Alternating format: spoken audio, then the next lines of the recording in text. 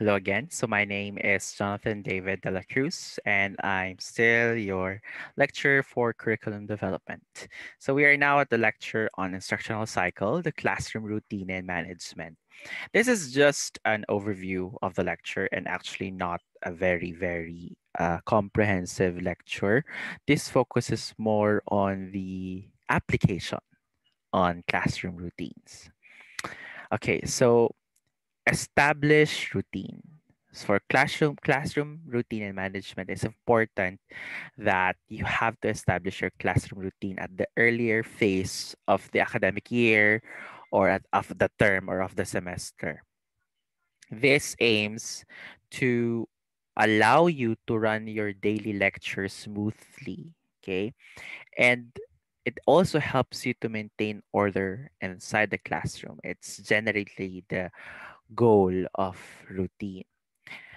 Makes you focus in teaching because you spend less time in giving directions and instructions, and enables you to explain to the learners what you are expected of them. Okay, so um, do not change your routine at the middle of the sem or at the middle of the term because this might affect your learner. So make sure that the routine is established properly. If you want to make your routine easily followed, you have to allow your learners participate in creating your routine. But simple routines has to be established, okay? And the one that I'm going to show you is by Robert Gagne. It's the Events of Instructions by Robert Gagne. The steps here, the events here are not actually something that has to be followed step by step, but it's an encouraged flow of lecture in a global standard. This is something that is being followed in a larger scope, in the larger scope.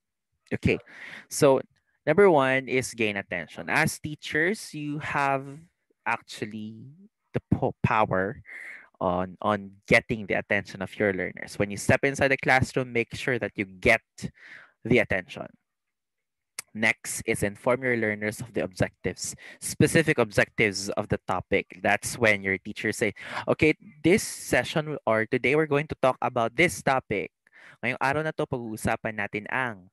Those are statements that when the teacher introduces the objective, recall prior knowledge after introducing the objective, recall prior knowledge. This is when, in our previous discussion, in our former lesson, okay, we talked about, o kaya naman, nung nakaraan, uh, pag klase natin, tinalakay natin ito. And then, during those period, you're going to sim the last topic to the present topic.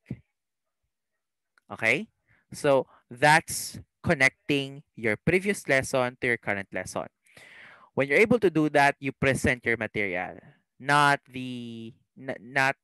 literally presenting it, but show on what instructional material are you going to use. Are you going to use a projector and a laptop? Are you going to use a chalk talk method? You're just going to write at the board? No, that has to be shown. Next is provide guided learning. Um, this may vary depending on the approach or strategy of the teacher. You may start with a probing question. You may start with an activity, no? And then elicit performance. Allow the learners perform something wherein you can derive the information, or vice versa. You teach and then allow the learners conduct a performance, and then you may also provide your feedback.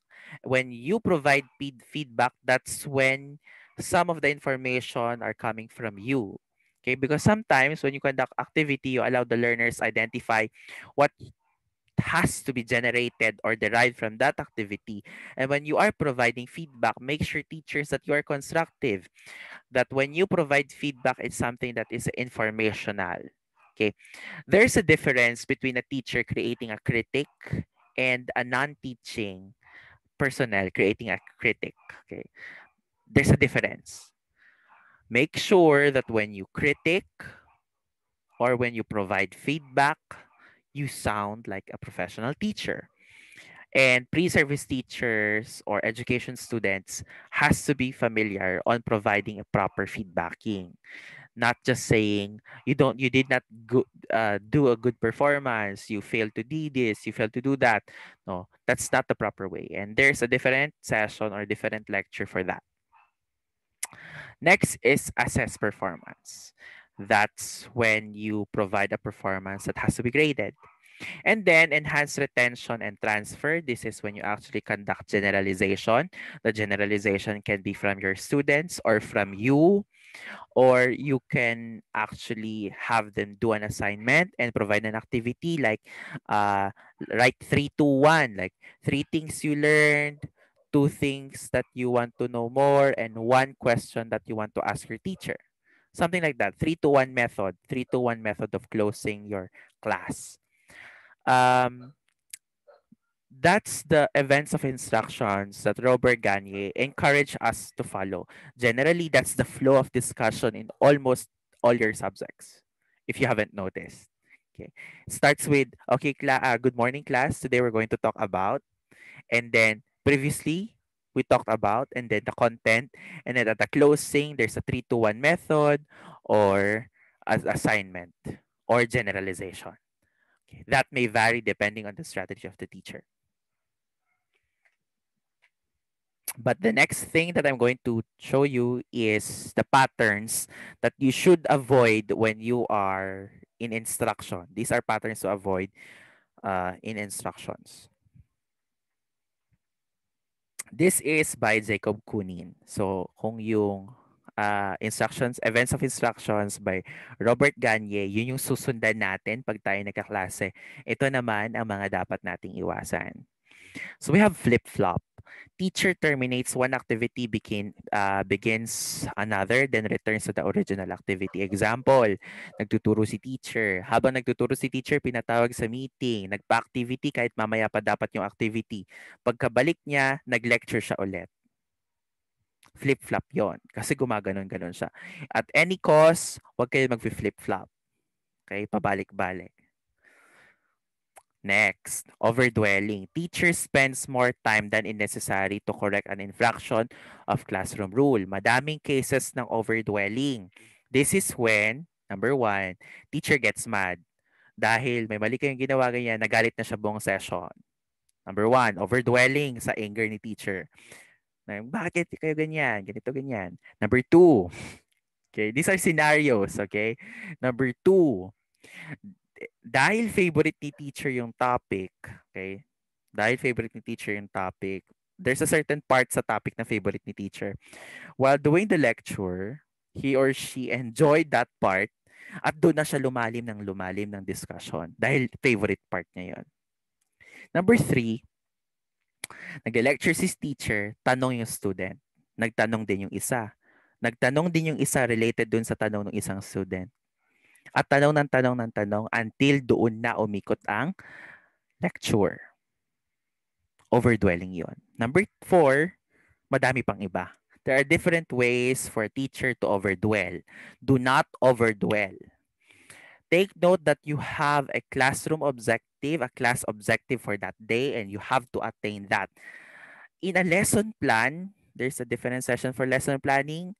Lesson planning, you have a goal. You can take the path A, that's the ideal one. You can deviate B or C or D. As long as the objective is attained, it's okay. But if you overdwell in one part of the topic, definitely you're not going to hit the objective that day. Number 3, fragmentation. Teacher breaks direction into choppy steps instead of fluid unit. In a certain classroom environment, the lecture has to be seamless. In short, when the teacher says, this day we're going to talk about these 3 objectives, seamless means at the end of the session, ala, natapos lahat ni sir yun? Natapos lahat ni ma'am yun? That's seamlessness of instruction. And we want that kind of instructions. Okay? Number 4, thrust. Teacher interrupts classroom momentum into random unrelated comments. Thrust. Lagi ito nangyayari. Ito yung nagle-lecture si teacher. Habang nagle-lecture si teacher, sumilip sa buhay niya hanggang naging kwento na ng buhay niya yung lecture. Okay? This happens many times. Or, napunta sa ibang topic, nagstay na dun sa topic na yon. Take note again, we will all go back to your learning objective. You have a lesson objective that day that you have to attain. That's your mission, to deliver it properly that day. If you overdwell, you flip-flop, overdwell, fragment, thrust, definitely you're not going to hit that objective. Okay? Especially sa thrust, madami dito. It's okay, no, teachers, to relate your life to the topic if it's relatable. Just a little bit, no, because experiences are great teachers and learners as well. Great teaching and learning experiences. You can share that, but do not stay there. Mahirap na kapag nag-thrust ka na doon, nag-overdwell ka pa doon sa buhay mo. Hanggang sa sumunod na session, continuous ng life story mo. Okay? Ayaw natin ng ganon. Next is dangle or dangling. Teacher begins a thought then leaves it hanging without completion. Ito yung nangiiwan sa ere. Nagtanong si teacher ng tanong. Di niya sinagot. Hanggang nag-end na yung klase. Nagtanong si student. Sabi ng teacher, I'll look into it, I'll get back to you on that. Natapos ng buong quarter, hindi niya nasagot yung tanong ng bata. Teachers, it's okay to admit that you do not know the answer. Okay? Considerable yon. Kasi again, in the 21st century education, we are facilitators of knowledge. We are not the sole source of knowledge anymore. Okay? Kasi previously, we are the sole source of knowledge of the community. Like pag sinabi ni Sir, sinabi ng teacher, sinabi ng great philosopher Aristotle, Plato, Socrates, no, the community would definitely believe.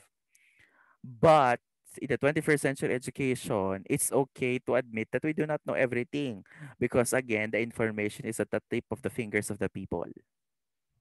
Okay? So, that's it. Those are the three things that I want you to those are the three major things that I want you to understand. Establish routine is very important. The classroom instruction events by Robert Gagne, please review on that. Follow. Again, it's prescribed. It's an encouraged flow. And then Jacob Kunin's patterns to avoid. Do not flip-flop. Okay? Jump ng lesson, activity lesson. Do not overdwell.